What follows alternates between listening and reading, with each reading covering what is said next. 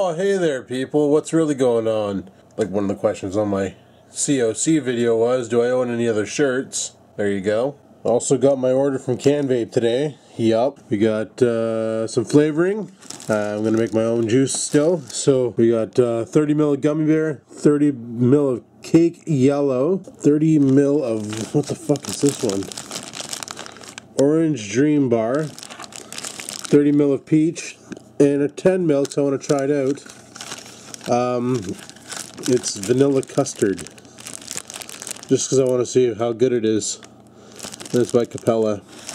I never buy their flavoring. But anyway, got a bunch of these little syringes. They come with blunt 18 gauge needles for basically measuring mils. I believe that's in milliliters, right? What are you written in? Oh, dick. I believe that's mils. And yeah, so it'll make measuring and making juice a fuck lot easier. And we also got some propylene glycol here to thin it out so that it's not as thick. I also bought a new USB cable to use at home for charging cell phones and, you know, other devices and things. So I bought one of these, and I bought myself the Cloudpour friggin' dry herb tank, which I've been dying to check out. So I'm going to do that. You know, these Cloudpour tanks, they just burn the herb, they don't vaporize it. But honestly, I want to use it on the Vamo to basically smoke dope. That's the basics. For some reason I expected this tank to be as big as a Pro tank. I did. Whoops. Guess not. Anyway. Guess we need a battery for the Vamo. So we got a lot of shit now to make some juices, but that's not going to be happening yet because we're missing one key ingredient for juices. Like I said, I have the propylene glycol, but I do not have any vegetable glycerin. Just want to get shit off my desk and move it over to where I put all the vape gear and everything, because I don't like having a clusterfuck on my desk. I'm getting sick of that. Grab all of my syringes for mixing. Fire those over here for now. And just fire them into the pen holder. Yeah, I gotta do some organizing over here. Holy shit. Fucking mess like you wouldn't believe. So, one of these days. Right now, I just need to get through these next 2 weeks. Fuck. It's gonna blow. That moment when you could have sworn you had a coffee cup up here and you can't find it. What the fuck? Oh well, whatever. So, yeah. So I guess on Saturday, probably, which would be tomorrow, after work, I'm going to go to friggin' Walmart. I'll pick up some vegetable glycerin and probably do a little shopping and pick up some other things, and yeah, it'll be awesome. I think while we're at it tomorrow, we're going to pick up some more coffee, because I only have 2 K-cups left. Oh wait, no, there's still more in the cupboard, isn't there? Oh yeah, there is.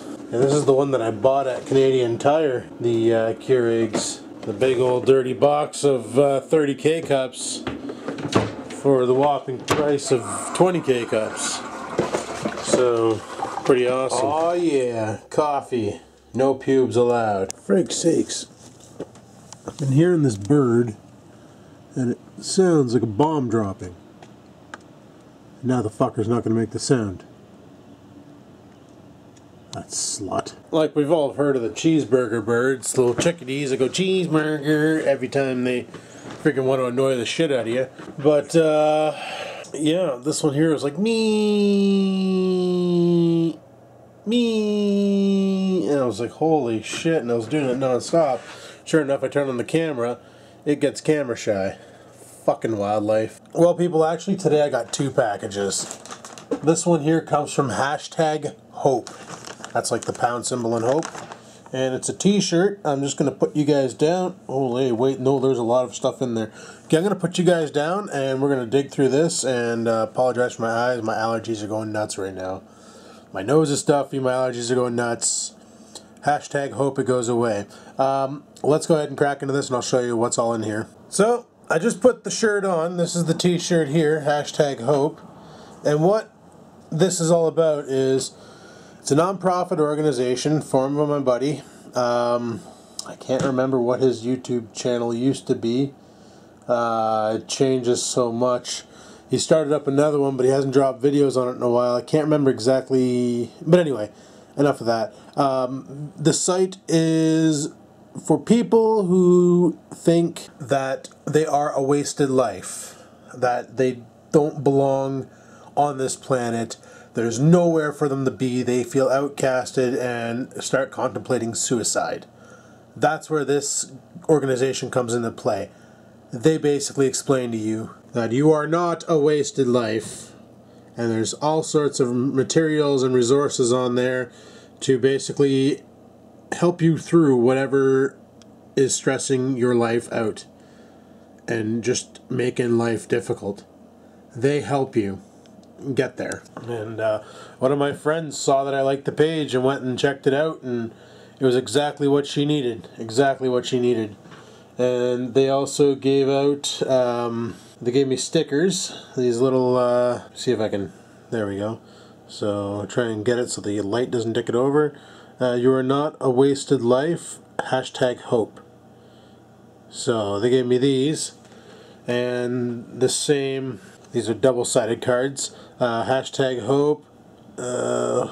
I can't even read that because it's reversed, but hope is not giving up on you. #hope.ca, facebook.com, #hope. So, there you have her. And on the other side, it reads, you are not a wasted life. And you know, I wish I had these cards. I wish I had this organization about a year ago. Because, honestly, I probably could have used these to give out to certain people who decided that they were a wasted life and shut her down. This could have saved them, maybe, but you never know. Brutal stuff to talk about, but yeah, pretty friggin' sweet shirt. Only complaint is it's white, and in about a couple weeks it's gonna be about as white as this one. You see the difference? This shirt, this not for sale shirt, which obviously we're for sale because I'm losing my job, used to be as white as this #hope shirt. But no, I'm going to wear this to work today and see what happens and see if anybody makes any comments about it and things, and just go from there. But we're going to have to hit the road soon. It's 3:15 and just friggin' have at her. #hope. Link will be in the description for the Facebook, website, all that shit. Check it. Alrighty, well, it's getting late, so we should probably get out of here. I got to rock a piss, let the dog out for a piss, and then go from there. So let's freaking do this. Alrighty, just let the dog out for a shit. And he's good to go. I'm good to go. We're all good to go. Let's go. Alrighty, people. It's friggin' hot in the car right now. Got the AC on. Gonna crack some windows. And let's get our asses off to work. Looks like a nice sunny blue sky day today, so... And I'm trying something different with the son of a bitchers. I changed the focus to auto, and I changed the resolution to 1080p just to see how well they do. So let's fucking have at her, people. So yeah, my friend went and contacted my buddy over at #hope, and they're gonna publish her story. Gonna publish her story. So how's that for fucking awesome, you know? My friend's gonna get her story told. Because she's been through hell and back. Holy, indeed. So when that gets published, I'll let you guys know. And you guys can check that shit out if you want to read on it. But yeah, like anybody out there, and that's the thing is, like, even when my friend Corey committed suicide, like, it was one of those things. The reason why it was a big shocker was no one knew he was that upset. Like I said, I was talking to him a week prior and he was fine. He was talking about vape gear and got himself a new Eldarte and he loved it and wanted to know what my favorite tank was, and I told him, and he was gonna go pick one up the next day and shit, and then all of a sudden 3 days later he's dead. He killed himself. Like, you know, and if I would have known about this organization back then, if it was around back then, I could have informed him of it. Holy fuck, that looked like Rickham back there in that van. Fucking Rickham. But I could have informed him of the whole organization, and maybe, just maybe, it might have been enough to keep him from doing what he did. But it's kind of too late now and stuff, and yeah. But definitely, anybody out there, if feeling depressed, feeling alone, feeling scared, feeling whatever, go check it out. Hashtag hope. It's in the description, you know, and maybe it might be enough motivation to pull you through that day, you know, or pull you through your life, and it might just be what you need. But the guy who runs it is my friend Nick. He used to have a show on YouTube called The Nick and Devin Show, where him and his buddy Devin would basically do like a Bob and Doug McKenzie or a Wayne's World type show where they're sitting on a couch. Oh, for fuck's sakes. It's about to cut over, but Rick, I'm in the minivan there. Decided to lane hop. Fucking Rick, I'm in a minivan. Rick, I'm in a minivan. There goes Rick, I'm in his minivan. So, we got to talking at work about all this nonsense with us losing our jobs and stuff. And we submitted a proposal to the union to find out the following of where we'll be working, how long do they plan on keeping our jobs, will our severance at the end of the duration be the same as it is right now, and how much will they be paying us? Because like I got a buddy who works for Bell. He's just a technician there, and he's making about 18 an hour, which I'm not going to say is bad money, but it's a lot less than what I'm making right now. Now obviously, no matter where I go, if I get a job in the telemarketing field or in the communications field, or basically telephone technician type operation, I know I'm not going to make more than 18 bucks an hour unless I get bumped up to supervisor management. That's a different story. Then you make a lot more money. But just being a floor dick, I know I'm only going to make about 18 to 19 bucks an hour. You know, and I can accept that. That's fine. But if I'm going to move, I'm going to move somewhere where I want to go. And we have a bad feeling that relocation is going to happen, because they're basically relocating all the customer service reps that stay. They're firing them all off the Timmins. Timmins customer service. They're not going to keep them in North Bay. And they're going to do the same with the help desk too. And what's really fucking dicked, well, it's not really dicked, it's just it's based on classification. Like for instance, let's say they offer Bruce the job, but they don't offer me the job. Theoretically, I can bump Bruce because I have more seniority than Bruce does. I don't know why, but everybody thinks Bruce is like my boss. And meanwhile, he has less seniority than I do. Like I've been there 13 years. Bruce has been there 7. You know? Like, only reason why I'm working weekends right now is because 2 people on the weekends are off. Therefore, I get fucked over being the lowest guy at the top 5, that I have to work the weekend. Which, you know what? Whatever. It's not that big of a deal. The weekends are fucking boring as hell. They're always dead. Like, you maybe do 20 calls on a Saturday, combine both shifts. And that's on a bad day. Well, except when Bruce and I used to work weekends together. Because when we worked together, everything always fucking broke. You know, the mail server would shit the bed, or the fucking, one of the routers would just like randomly die somewhere, causing some major lag, or just a farmer would pull up a fucking fiber line and rip that sumbitch in half, and then, you know, in come the calls like non-stop all day. So, you know, it was pretty random at times is what would happen, but pretty shitty too. Oh, I'm not using my fogger today. I'm using the Pug 1 Dart, the ELVT, but I got a dirty old K-Fun onto it. It's not too bad, not too bad. I'm vaping some electronic cigarettes, Canada, Twizzlers into it. Fuck, you should have called it Nibs. Twizzler, Nibs, same thing anyway, not a big deal. But it tastes like those little fucking bite-sized nibs you buy at like the corner store or movie theaters and stuff. It's really good.